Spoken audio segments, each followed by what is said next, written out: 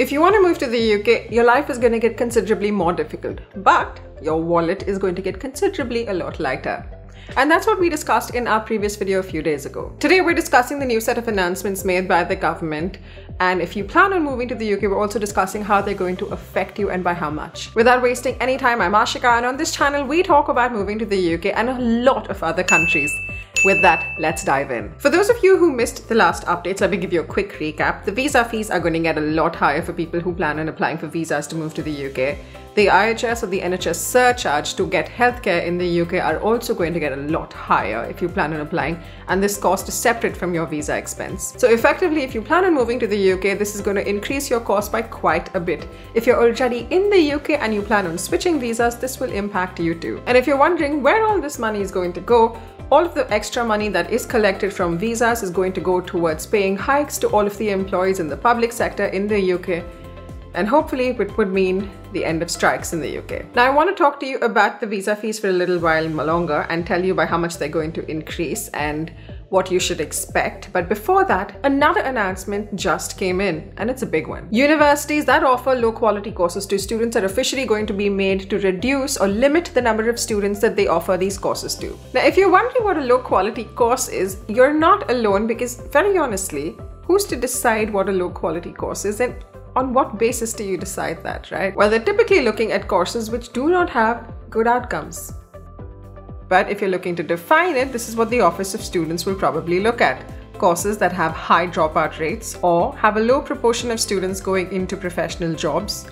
It will also look into potential earnings when deciding if a degree offers enough value. Now, the Prime Minister Rishi Sunak said that the UK is home to some of the best universities in the world, and studying for a degree can be immensely rewarding. But too many young people are being sold a false dream and end up doing poor quality coursework at the taxpayer's expense, and that doesn't offer the prospect of a decent job at the end of it.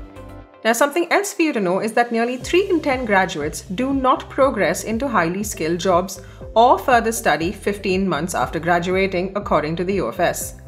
They also estimate that 1 in 5 graduates would be better off financially if they hadn't gone to university.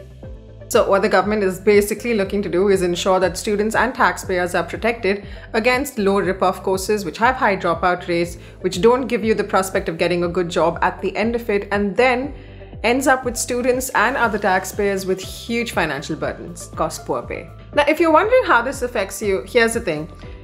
If these courses are now limited in terms of students, it also means that the universities are losing avenues for revenue, which means that the courses that you're considering might get a little more expensive so that the universities remain profitable. It also means that if you had an interest in a niche course and you may or may not have had plans of working in the UK, maybe that niche course has a brilliant future in some other country, or maybe you were just studying this niche course because you had an interest in it. But the UK government probably doesn't think you should be doing that. So you might be restricted in terms of how many students can actually get into this course, which obviously then reduces your chances. But at the moment, these are the challenges I see.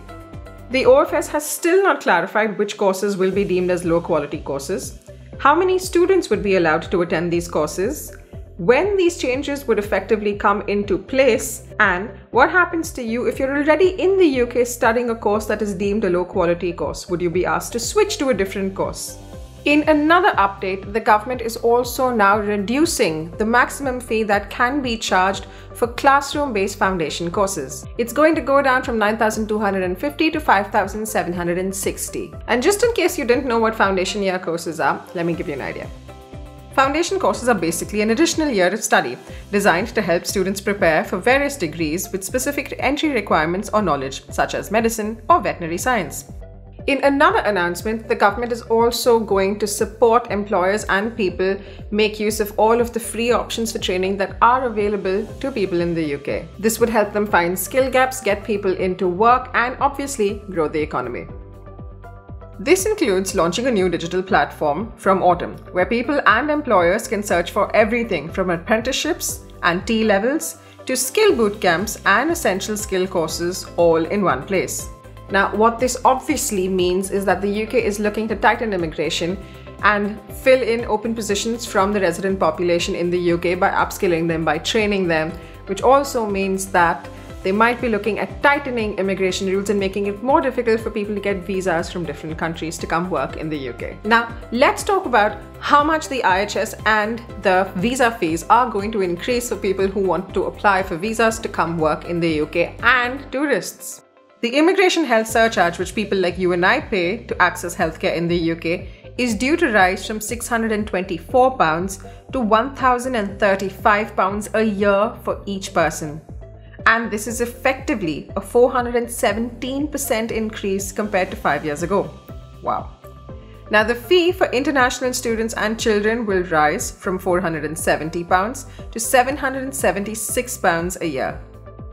This increase means a person coming for 5 years will face paying $5,175 in health fees alone. The visa fees will also rise by 15% for work and visit visas, and at least 20% for study visas, certificates of sponsorship, and leave to remain. Let's look at these numbers for a bit. What if you are coming to the UK on a skilled worker visa and the job is not on the shortage occupation list, and you're applying for a visa for 5 years? Let's see how much it's going to cost you. Your visa fees will now be increased from £1,423 to £1,636. Your IHS will now be increased from £624 to £1,035 per year. So while earlier you had to pay £4,543 for one person, that's approximately 4.5 lakhs in INR, it will now cost you £6,811 per person, or approximately 6.8 lakhs. The total cost for a family of 4 moving to the UK will be at least £33,000 before legal and relocation costs, according to immigration experts. Now, obviously, as a consequence of this, not only is it going to be a lot more expensive for you to apply for visas to come and work in the UK, but experts also say it's going to drive up the cost of living. And if you're wondering how, let me explain. The companies that were hiring talent from outside the UK to come do jobs in the UK will now have to pay more in terms of COS and if they pay for visa fees, which then means they're going to pass on these expenses to the customer in the form of their products and services. So effectively, people who live in the UK are going to have to pay more for products and services because of all of these visa fees that have been hiked. So effectively, it is going to drive up the cost of living eventually. Now, while they haven't actually said when the visa fees will be actually increased, because if you look at the gov.uk website right now, it still shows you the earlier fees, I would urge you to reconsider if you really want to move to the UK. I mean, if the money is not a challenge for you, of course, by all means, there's absolutely no problem. The UK is a lovely place to be. But if you look at it, the costs that have increased are substantial. It's not a small amount of money, right? And the point is that despite paying so much for healthcare in the UK, there's still the fact that the healthcare system in the UK is struggling. Some appointments take weeks, some take months, and some take years, despite paying so much as NHS fees. So do the math, do the research, and try and figure out if the UK is the best option for you or not at this point. But if you aren't specific only to the UK and you are open to looking at other countries, why not look at Denmark? It's a lovely country which doesn't seem as opposed to the idea of immigrants as some other countries. And if you want to know anything more about moving to Denmark and which visas can get you there really quickly, I suggest you watch this.